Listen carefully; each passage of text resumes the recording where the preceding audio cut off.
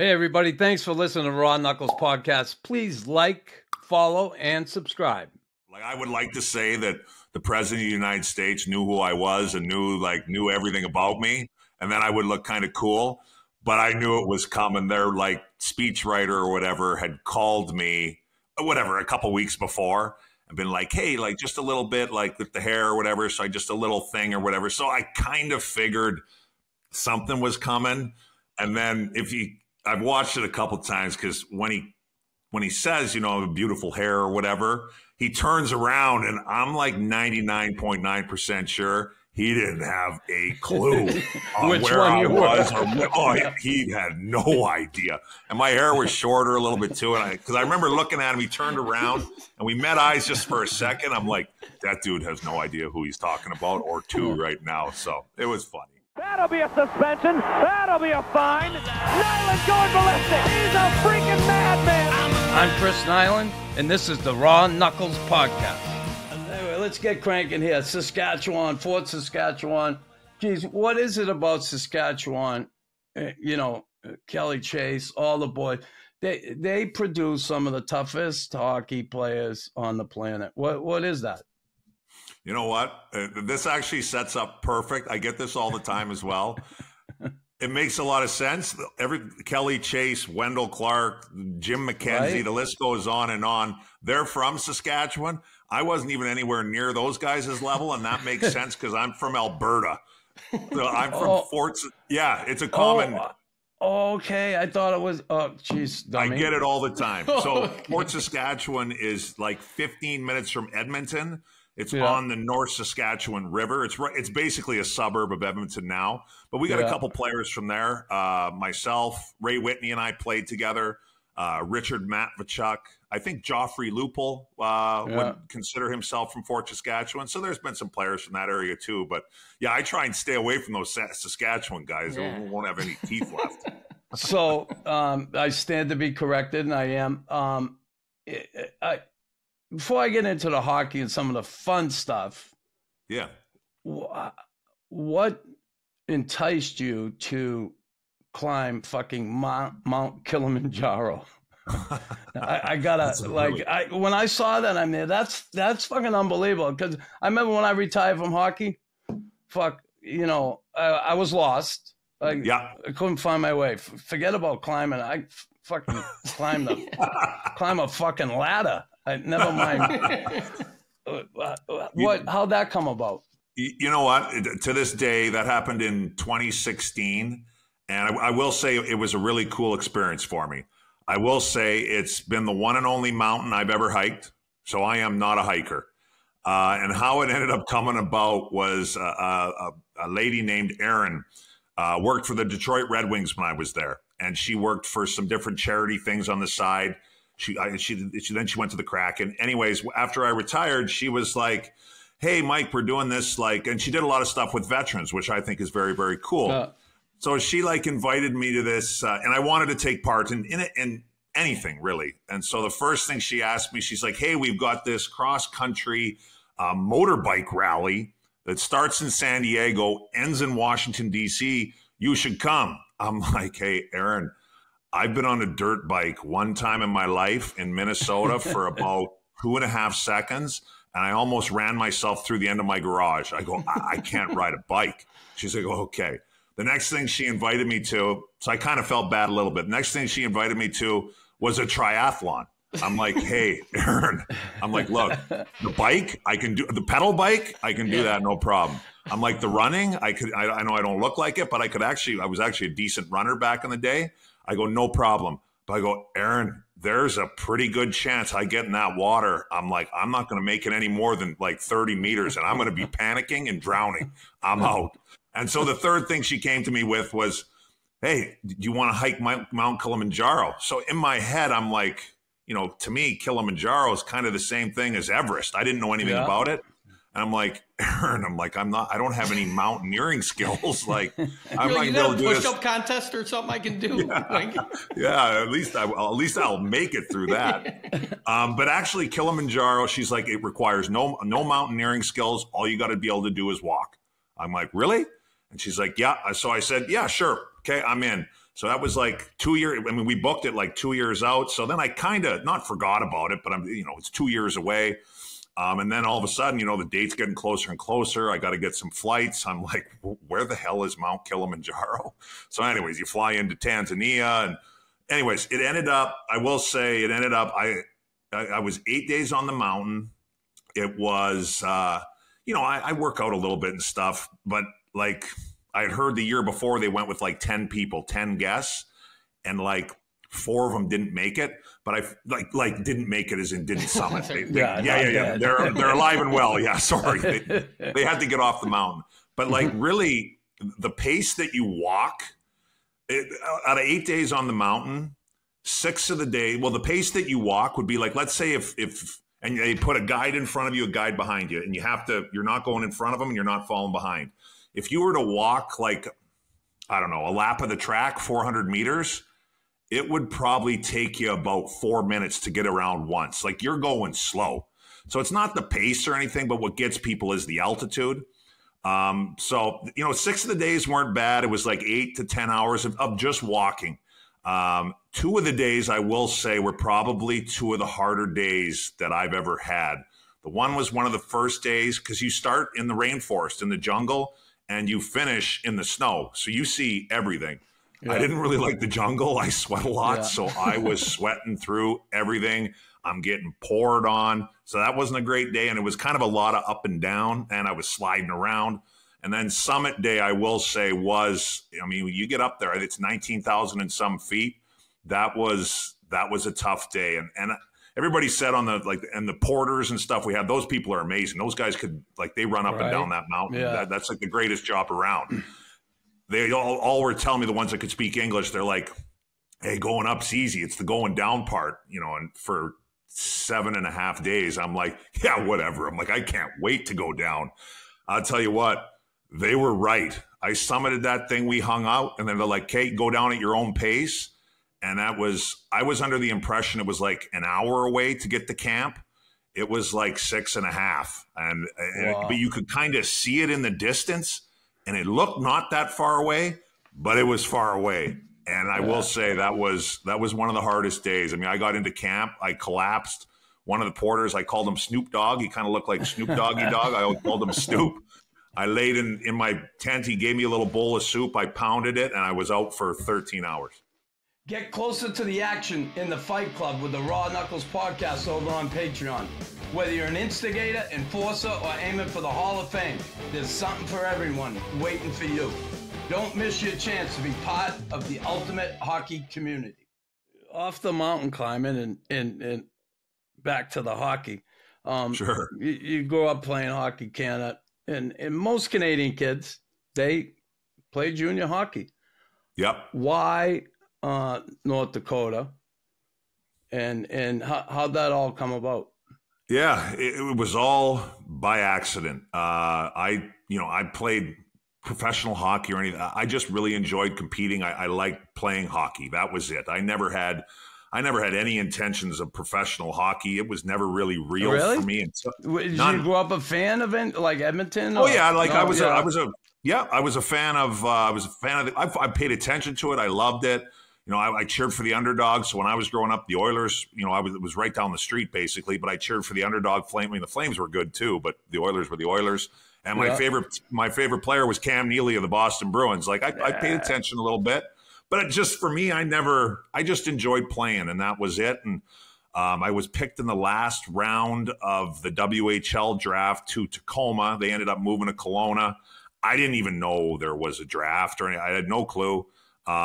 Anyways, long story short, my kind of plan was I played a year of midget hockey when I was in grade 11, and I had an awful year. I broke my ankle, and I was never growing up. I worked hard and everything, but if you were to come watch a game and name off the top 5 players on the Fort Saskatchewan Rangers, I would guarantee that I'm not even anywhere near the top 5. You wouldn't have. I wasn't doing anything special. But something clicked for me when I was in grade 12 a little bit. I went to camp with Kelowna, and I was on the team. And that's what I wanted to do. I was like, this sounds awesome. get out of whatever. It's junior hockey. And I went and watched a lot of WHL games too growing up. So that's what I wanted to do. My parents were both big into education.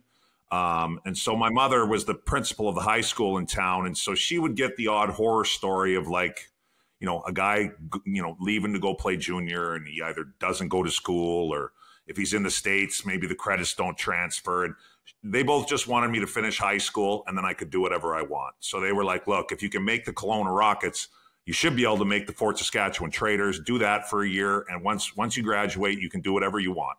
So that's how I ended up back for my grade 12 year. I played a year with the Traders. I had no bullshit. I didn't know college hockey existed. I couldn't have told you one of the teams. I'd never seen a game. And I was playing Tier 2. And the first time I ran into the guy, too, like a decade ago. He was one of the assistant coaches for BU. So I was sitting in the dressing room after practice. And head coach Doug Shum comes in. He's like, hey, Mike, BU's upstairs. You should get up there and talk to him. I'm like, oh, yeah, okay, yeah, sure. He walks out. I'm like, what the hell is BU? Do you remember his name, Mike? God, I'd have to text Chris O'Sullivan and get it because I ran into him. I'll figure it out. Man, he was a great guy. Okay. I saw him years later, and we laughed about it. So I go upstairs and I'm like, hey, and thank God he handed me the the little pamphlet or booklet or whatever. So I look at it, BU, Boston University. I'm like, oh, okay. And he's like, hey, yeah, you ever thought about playing college hockey? I'm like, oh yeah. I mean, I couldn't. No idea. But then he was talking about something called a fly down, and I didn't know what that was. And anyways, he left, and a couple more teams came, and North Dakota came, and North Dakota was the first one to offer me a fly down. So I basically I was going to go to junior once high school was over.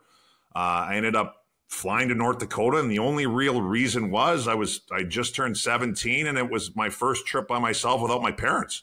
That was the only reason why I went.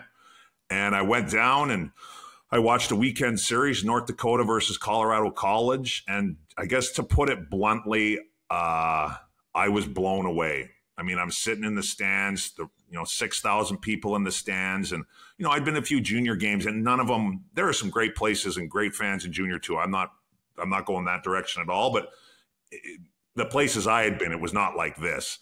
So I'm sitting here watching this game. I'm 17 years old. There's college girls around. The building is rocking and kind of go out with the guys after. And I'm like, you know what? I think these guys, I'm going to North Dakota. This is pretty good. Like, screw Kelowna. I'm like, I'm going to North Dakota. So I went because I'm like, it looked like a lot of fun. And at the end of the day, I was like, look, worst case. I'm like, well, not worst case. I was like, you know what? I can go to school for 4 years, play here for 4 years. Hopefully I leave with a degree and then I do whatever's next. And so that's how I ended up at North Dakota. Get closer to the action in the Fight Club with the Raw Knuckles podcast over on Patreon. Whether you're an instigator, enforcer, or aiming for the Hall of Fame, there's something for everyone waiting for you. Don't miss your chance to be part of the ultimate hockey community. So that college career, Canadian kid going down playing. I played with a lot of Canadian kids at Northeastern, right? Because they had a tough time recruiting, so they had to go to Canada. They got none of the American kids. They all went to BU or BC or Harvard and all that. But that college career, do you feel that kind of prepared you for the NHL as opposed to maybe playing junior? Because a lot of kids, like you said, you didn't know about college hockey. I was growing up in Boston in, the 70s. I didn't have a fucking clue about junior hockey, right? I know. Yeah. I always say this. If I fucking played junior hockey, I probably would have been a first-round pick because I could play halfway decent. Yeah. And I would have been fighting a lot, right? I look at Jimmy Mann. Jimmy Mann was a fighter. Yeah. Right? You know the name Jimmy. He was a fucking first-round pick. He was a first-round pick. I think he ended up with like 3 goals in the NHL. I love him. I'm not disparaging him. Yeah. But, he was a first round. I often thought, geez, I would have loved to play junior, but I knew nothing about it. You would have been an absolute terror in junior hockey, let me tell you. You would have been putting up about 60 goals a year, and you would have had to, back off to keep your penalty minutes under 400. Yeah. You would have been I probably would have got instead of getting a $7,500 signing bonus, I probably would have got a $10,000 signing Yeah, bonus. it would be like getting a full ride at North Dakota. Yeah, you would have got the. But You know what? Yeah. It's a good. Oh, go ahead. I've thought about it a lot. Like, well, just over the years, I think there's positives and negatives to both ways. I think there's great things about college hockey. I think there's great things about junior. There's also the flip side of it too.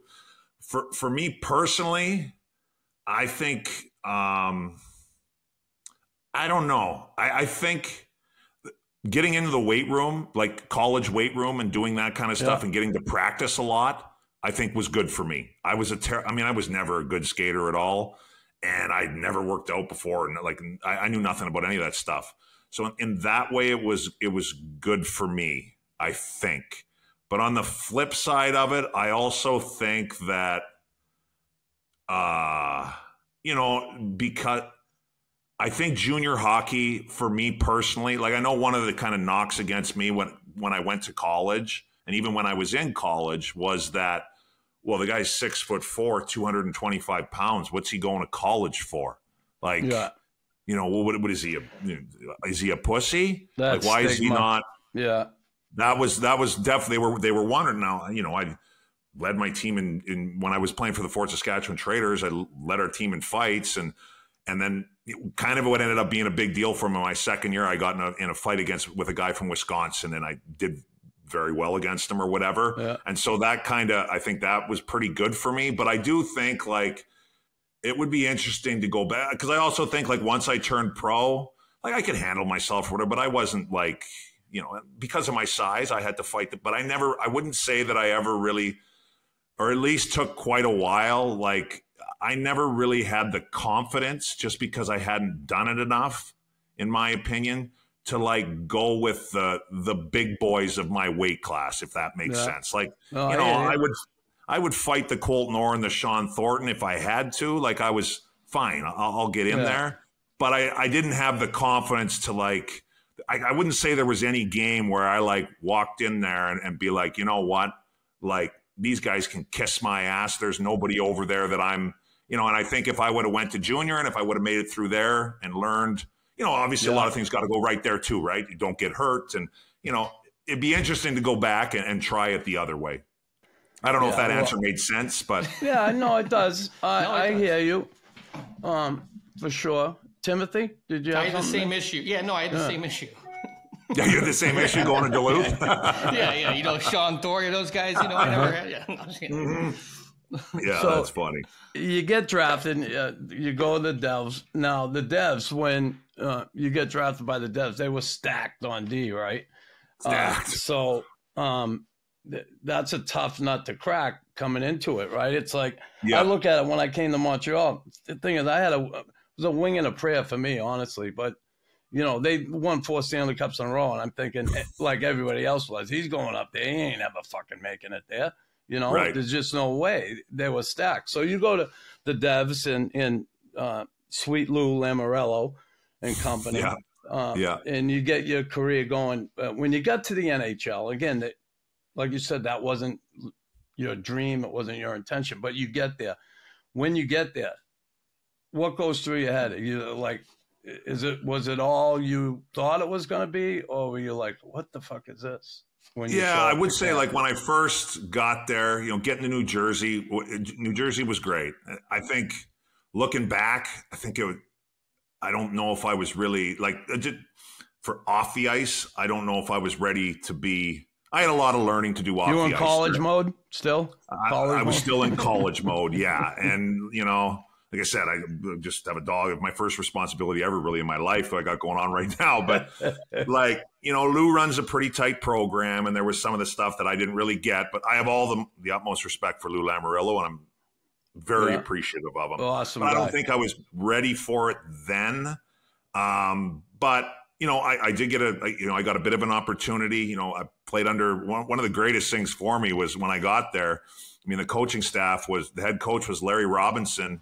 The D coach was Slava Fetisov, and the guys, it was like Scott Stevens, Scott Niedermeyer, Ken Danico, Colin White, Brian Rafalski. Like I would have had to be a total airhead to not learn something about playing defense at a professional level. So that part was awesome.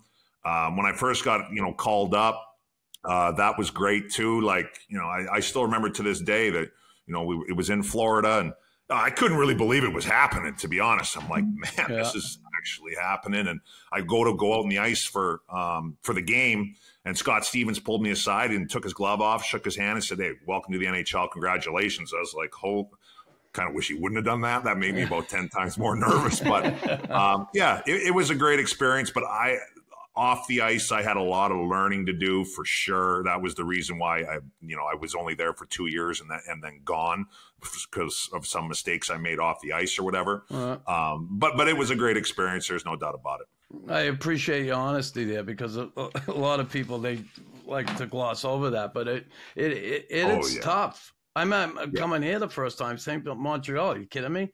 I'm like, talk about college mode. Like, I was like, I mean, I'm assuming back then there was still a lot of trouble you could get into in Montreal playing for the Canadians. None of these, right? None of these. Thank God for that. Are you ready to take your love for hockey to the next level? Join the Fight Club Raw Knuckles exclusive Patreon to unlock amazing perks like ad-free episodes, bonus interviews, and even a chance to win a game day experience with me in the Habs Cave. Don't miss out on this ultimate hockey experience. So I look at your career, again, 484 games, and you go to Calgary. You get to the Stanley Cup final pretty quick. And I thought when I went to Montreal, 4 years in a row, they win it. We're going for 5. I'm going to get a cup my first year. Whoop.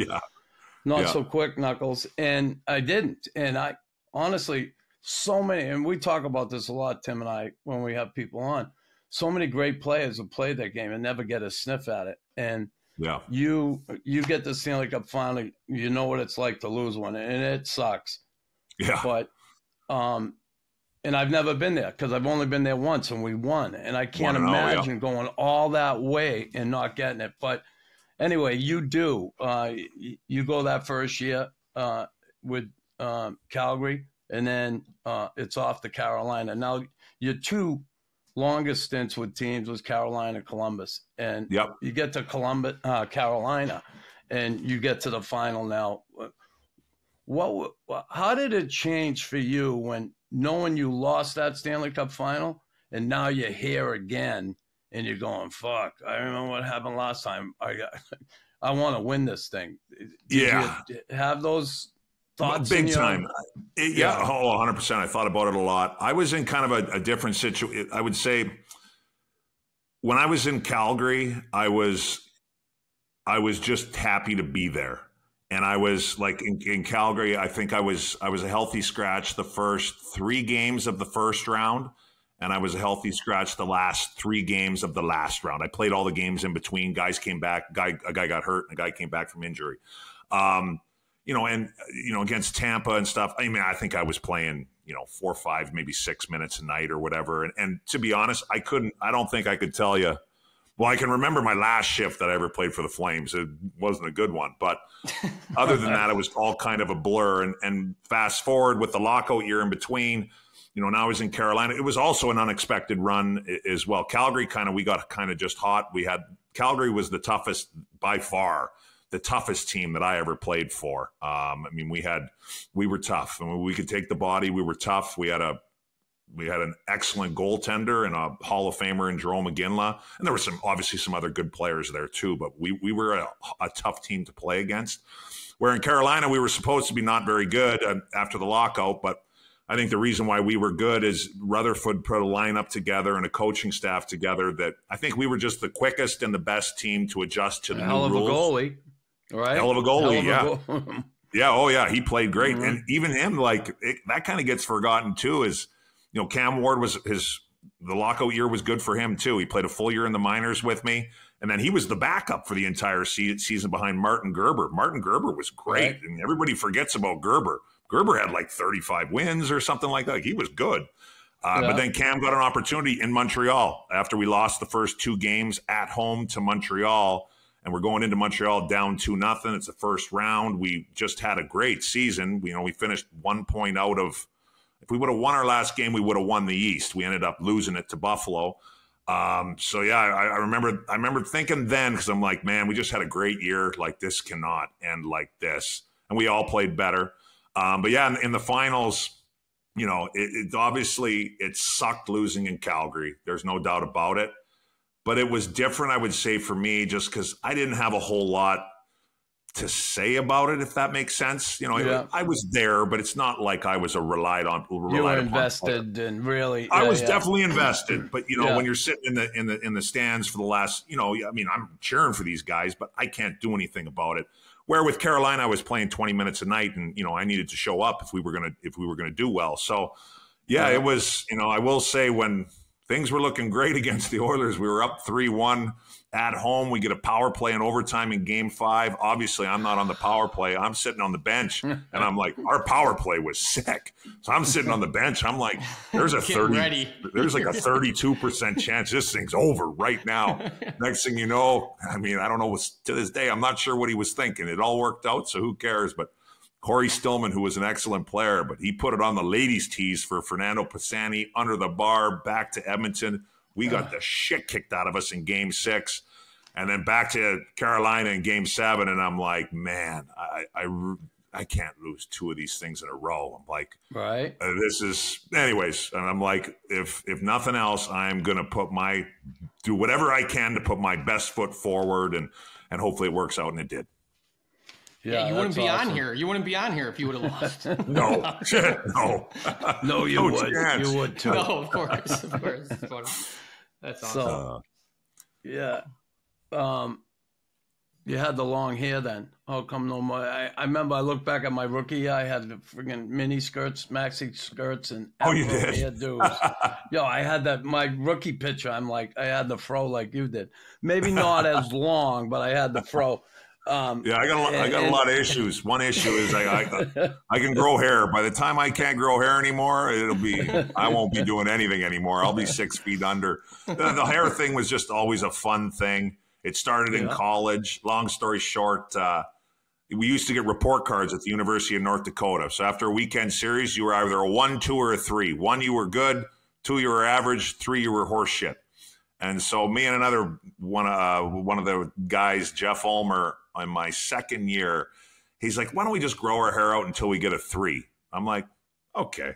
So I'd never really grown my hair out before. So we ended up getting like a 3 until I ended up getting a 3. There was definitely a 3 mixed in there, but it wasn't until we only had a couple games left in the regular season. I'm like, I've come this far. I'm not cutting it now. And I could tell it was kind of popular with the kids and stuff like that, and I had fun with it. And so I did it every year. Except I didn't do that shit when I was in New Jersey. I kind of started growing it out. Oh yeah. Lou Lamoriello was having none of that. Done. I kind of had it growing just a little bit longer than it is now, kind of all around, not unruly by any stretch. And when Lou called me up for my first game, meet in his office, he's like, congratulations, Mike, you're playing tomorrow, whenever the game was. He's like, on one condition. I'm like, yeah, Lou, whatever. He goes, you leave here and you go straight to the barber, you go get a haircut right now. I'm like, none, Lou. And so Lou was having none of that. But every other year I grew it out. And the 2 years I went to the finals, it ended up being a good thing. Calgary was kind of right when the Gillette 3, the Mach 3 razor blade came out. So they donated $30,000 when I shaved my head at the end for charity. Yeah, which is cool. Yeah, it was cool. Right? In Carolina, we did a haircut for the Jimmy V Foundation. So yeah, it was just a fun thing. It's funny. It's funny how a guy with no hair wants everybody to fucking have no hair too, right? Yeah, he doesn't want to be by himself. Don't be jealous, Lou. Yeah. He's a good man. So that Stanley Cup, you go to the White House. You met 2 presidents. You went once, Clinton, and then Bush. And Bush obviously had something to say about your hair. Did you know that was coming, or was it kind of? Yeah, you know. It's a lot cooler if I would lie about this and make shit up, but I don't like doing that, so I won't. Yeah. I would like to say that the president of the United States knew who I was and knew everything about me. and then I would look kind of cool. But I knew it was coming. Their like speechwriter or whatever had called me, a couple weeks before, and been like, "Hey, like just a little bit, like with the hair or whatever." So I just a little thing or whatever. So I kind of figured something was coming. And then I've watched it a couple times because when he says, beautiful hair or whatever, he turns around and I'm like 99.9% sure he didn't have a clue on where I was. He had no idea. And my hair was shorter a little bit too. And because I remember looking at him, he turned around and we met eyes just for a second. I'm like, that dude has no idea who he's talking about or two right now. So it was funny. But the White House visits were awesome. Well, a lot of presidents have that problem. They don't know what the fuck is going on. Yes. Yeah. There's a few of them. Not just George Bush. No. It wasn't just a him thing. That's for sure. Get into the action with Fight Club, Raw Knuckles' new exclusive Patreon. From ad-free episodes to uncensored content and discounts on merch. There's something for every hockey fan. Join the Fight Club today. You go through your career, you go to Columbus, and then, and again, I don't want to get too into this, but we obviously have to talk about, the end of your career and how it ended and what happened there again, the elephant in the room. Every time everybody sees Mike Commodore, they think, oh, let's scum out Babcock. But there's some you have legitimate reasons for that. And, I've certainly had similar things with coaches. Sure. I left Montreal here. Jean Perron, we had it out. I had a teammate, captain, say to me once, Chris, and I was having an issue with the coach. He said, you don't always have to like your boss, but you have to respect them. Yeah. And I begged to differ. And I said, listen, here's the deal. If I cannot like him and not respect him either, because if I don't get that respect from a guy, you sure as hell ain't getting it back. So you're not returning it. I think you must have had those feelings when it came to Mike Babcock. And why was it? What was to get to the crux so there of it? Was what was it? I'll get to get to first off. One thing he just didn't like hard coaches. Like, no, that's not the case. Yeah. Like they call Babs an old school coach. Whatever. Like I enjoyed their 99.9% of my. Well, there was two I didn't like. That's it. Other than that. I respected my coaches. A couple of them maybe weren't my cup of tea, but I didn't care. And I enjoyed if somebody was hard on me. I liked that. I thought I played better if the head coach was hard on me. That wasn't it at all. With Babs was I never then there's you'd have a hard time getting guys to say anything like this on camera just because they just don't want to avoid it. But a few things have slipped out. Like Mike Babcock's a bad person. He treats people terribly. When the TV cameras aren't around, he is a bad person. And in a nutshell, and when I went on Twitter, the only reason why I ever ended up going on Twitter and ripping, I was sitting in Carolina. I had just retired. And Babs, it was his first game back in Detroit after he went to Toronto. I had no intentions of saying, no intentions. And I never viewed this Babcock thing like going on for almost a decade now. Like that was not my plan. I had no plans of doing any of this shit. And I was sitting at the bar. I had a couple cocktails and Chris Chelios messaged me. Chris Chelios hates him. And I'm happy to say that because Chris has said that publicly. My favorite teammate. Yep. Oh, he's great. So he messages me and he's like, hey, Commie, Toronto's in Detroit tonight. I'm like, yeah, I see that. I see that, Chelly. What's up? He's like, you should rip Babs on Twitter. I'm like, you shit disturber. Oh, yeah. Shelly, I'm like sitting there at the bar. I've had 5 or 6 doubles. And I'm like, I go, really? He's like, yeah, I think you should. So I'm like sitting there. I got a Hall of Fame defenseman saying I should do this. I also did take a minute. I'm like, okay, if I do this, I need to be comfortable that I'm not trying to get a job in hockey because you can't be sitting on social media ripping on people. Like anybody who doesn't know me is going to be like, this guy's an asshole. Like I don't want him part of my organization. Is he going to rip me too publicly? So like I thought about it and I'm like, you know what? I'm not looking for a job in hockey. I hate Babs more. Screw it. So that kind of went off. But the reason why there's multiple reasons, but the one big one for me, when I got bought out in Columbus, now Ken Holland and I, who was the general manager, he's now with the Oilers. He was in Detroit at the time. Ken are still buddies to this day. We just play golf together. He's down legit, there. He's a great guy.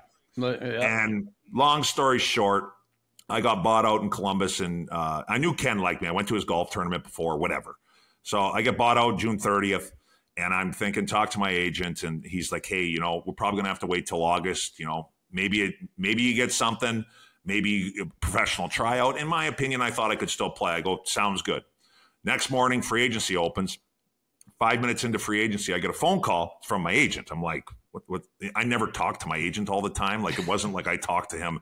I talked to him maybe once, twice a year, maybe. And I'm like, so I'm like, what the hell does this guy want? So I answer the phone, and he's like, hey, I got a contract offer for you. I'm like, well, what is it? He's like, 1 year, $1 million. I'm like, one way? He's like, yeah. I'm like, this is 5 minutes into free agency. Nobody's thinking of calling me except whoever this is. So I'm like, wow. I'm like, well, who is it? It's like, Detroit. My first words, I'm like, I am not going to Detroit. Mike Babcock wants to get me in there so he can end my career. This is my last chance. Like, I just got bought out. I'm lucky to get another chance. If this one doesn't work, I'm definitely done. So anyways, we chat. He didn't know about the stuff that happened earlier. And I'm like, can you just put him off? He's like, Ken said you got 15 minutes to make up your mind. In 15 minutes, this contract's gone, and he's going to go a different direction. So I got to make up my mind before anybody else is even thinking of calling me, to maybe offer anything. So I'm like, okay, I'll call you back. So I call Ken. I'm like, Ken, I'd love to play for you. I would love to play in Detroit. I'm like, what I think your head coach, we were having beers last summer. I was ripping on him. I'm like, does he want me on the team or not? Yeah, he does. I'm like, do you believe him? I go, I think he just wants me in there to end my career, Ken. This is my last chance. You know that. He goes, no, I believe him. I'm like, give me his phone number. Gives me his phone number. I got 10 minutes left. I call. Mike Babcock? Yeah. I go, hey, it's Mike Commodore. Oh, hey, Commie, how you doing? I literally went like this to the phone. I'm like, Commie? I'm like, you're not my buddy. And I go, hey, Babs, I'm friends with Ken. I go, this is real simple. I go, I have to make up my mind here. I go, do you want me on your hockey team or not? If you don't, if I'm not going to get a fair shake, I go, I just need to know I'm going to get an opportunity. I'm not looking for anything special, but I need to know I'm going to get a fair shake. I go, if it's Ken that wants me on the team and you don't, please just tell me now. I'll say no, and I'll go elsewhere. No. We need a right-handed shot, a physical presence, and somebody to play with Nick Lidstrom, blah, blah, blah. I'm like, seriously, Babs, this is my last chance. Do you want me on the team or not? Am I going to get a fair shake?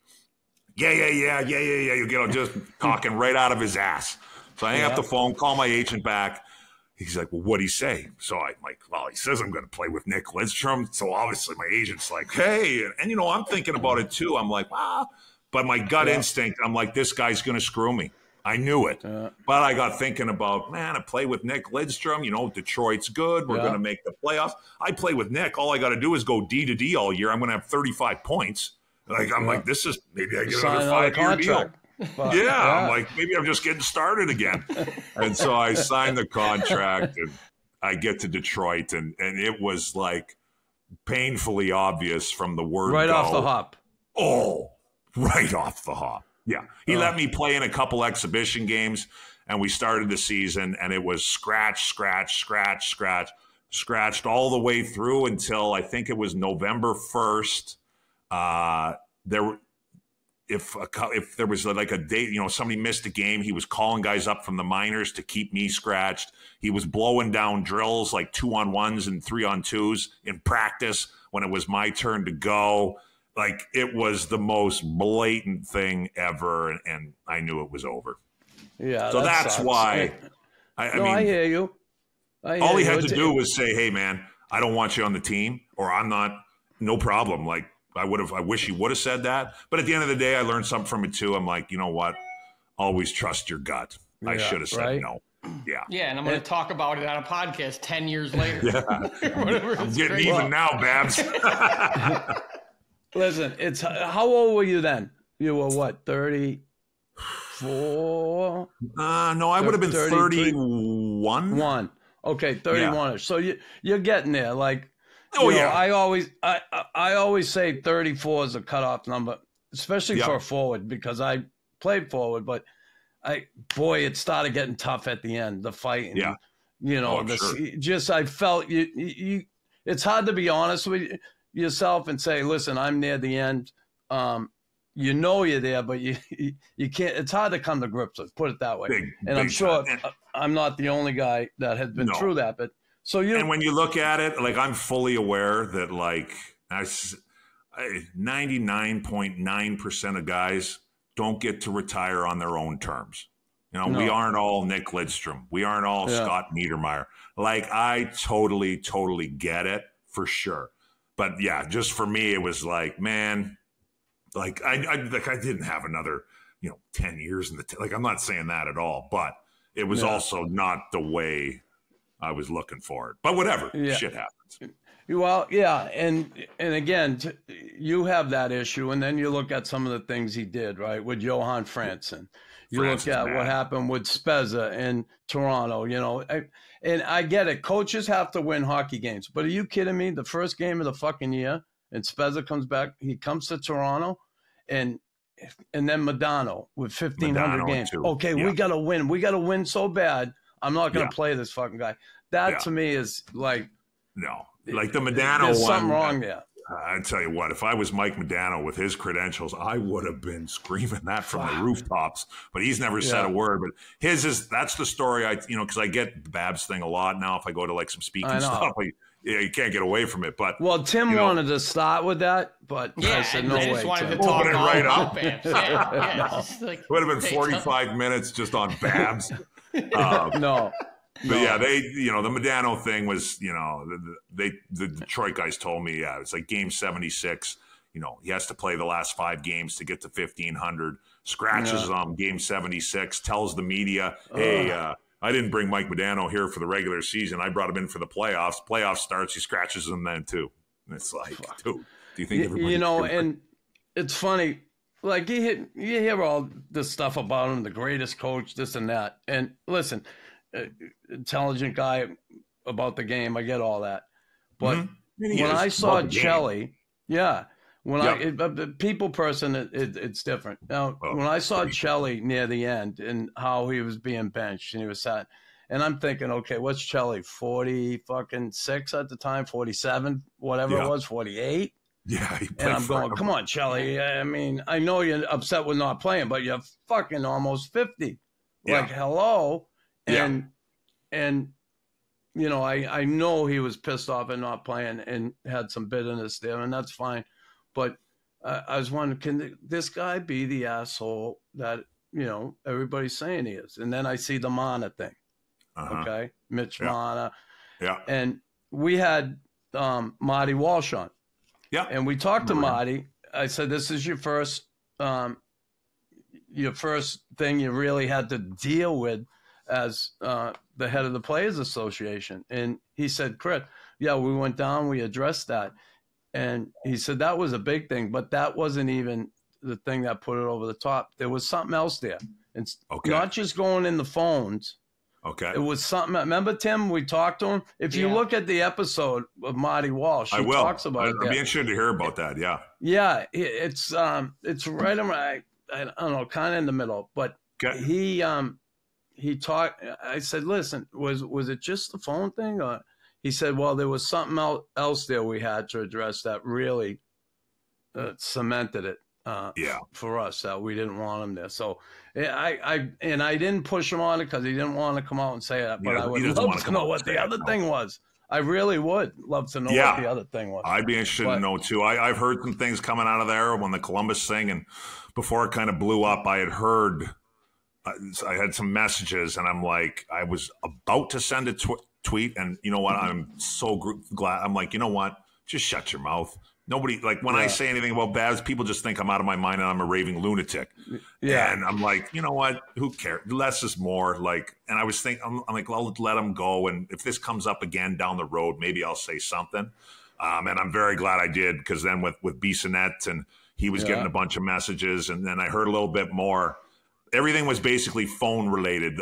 I thought the one thing that kind of some from what I heard was about, I mean, I don't want to use people's names, but one of their higher prospect kids went through a little something that he shouldn't have had to. And so anyways, whatever. Yeah.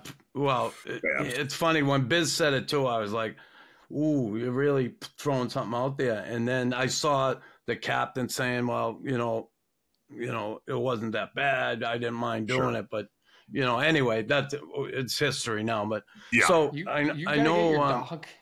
I know you got to get your dog. Yeah, I got 3 minutes. All right, listen, quickly. Oh shit. So you're living in Arizona now? In Arizona now, yeah. No more Fort Saskatchewan. Fort Saskatchewan, yeah. You know what? I love the fort, but yeah, I haven't been back there in a while. I split my time here in Calgary. So what are you doing outside the game now for work? Are you doing the podcast? I know that, but yeah, you got Clear in the Crease podcast doing that. You know what? Before COVID, I went back up to Calgary because I was like, I think I was 37. I've been 37 or 38, and I'm like, you know what? I think it's time for me to start doing something. I didn't know what that was, but. So I did some sales for like a construction. Basically, we laid fiber. Triton, exactly. Yeah. So I did that, and I enjoyed that. And COVID kind of came, and some other circumstances, and that kind of sunk the company. But that was good. And yeah, I basically just kind of, I guess, in a perfect world, I would like to. I'm really good at killing time. I don't have kids, or now I have a dog, and I have a girlfriend down here, or whatever. I'm really good at like. I can kill a day with the best of them. Like I don't get bored, or, I can wander around and just make kind of a day disappear. But in a perfect world, I'd like to find something to do. I don't know, in a lot of ways, I'm basically the exact same when I was losing sleep in college or had a tough time falling asleep. I'd be laying in bed at the University of North Dakota being like, when I'd have to pick a major. And I'm like, man, what do you want to do with the rest of your life? And I'm like, I got no answer. And I'm like, I'm still pretty much the same. So not much has changed. I'm with you. It's like, we all go there, right? It happens. So you're a one handicap, right? Living on the golf course, are you? I'm a single digit for sure. I go anywhere from like a 1 to a 5. Yeah. Depends who you're playing against. Yeah. I was a decent player for a little while, and then I went to Bandon Dunes 4 years ago. And I used to not, I hit it okay, but not great. But I could chip and putt the lights out. And so, if you can chip and putt, you can play. Then you just got to kind of keep it in play. And I went to Bandon Dunes 4 years ago, and chipping was like the best thing I would like. That for my game, that was like what I was good at. And I left Bandon Dunes with the yips. And it has been That's a real thing. That's a real thing. It's terrible. It's terrible. Oh, so now I use a forward a lot, and it's starting to come back. But yeah, I'm not a one. Wait, how long ago was this? Like 4 years. And you still have the hips? No, is that what you're? Oh man. Oh man, I couldn't imagine playing golf for a living and getting them. Right. That would be terrible. Oh, be awful. Wow. So you have the dog now, you have the girlfriend. It's funny, I was told once, before you get a girlfriend or you think you want to get married, buy a plant and take care of that plant for a year. And if that plant is still alive after a year, then you can get a dog. Then you get the dog. And if that dog is healthy and good after a year, then you can get the girlfriend. Then you can do it. Yeah. So, I like that. That's a good. So you're going to do it in reverse. You get the girlfriend, the dog. Now you get the plant. No, I'm getting the plant later today. Well, well, listen, Commie, thanks so much for taking the time here with Tim and I. It was fun. I could have went another hour, another hour and a half. I'm happy. Anytime you guys want to, anytime maybe we'll get you back on. If you need us to come on yours or whatever, if you really need a we'd love to have you guys. Guest. I'll come back on whenever, and we'd love to have you guys for sure. Yeah, how'd you hook up with Andrew Raycroft? Good guy, Andrew. He lives down in Boston. Good guy. Never met him. I've never met him in person. It was just kind of worked out through that Bodog company. Yeah. Okay. Yeah, so we got to get together. He seems like an awesome dude. We should do all four of us do like an episode or something. Yeah, that'd be we'll great. Do something. Perfect. Listen, good luck with everything. Good luck with the doggy. What's the dog's name going to be? Henry. Henry. Hank. My father's name. My father's name. Henry Hank. Henry's a good boy. Yeah, that's Perfect. awesome.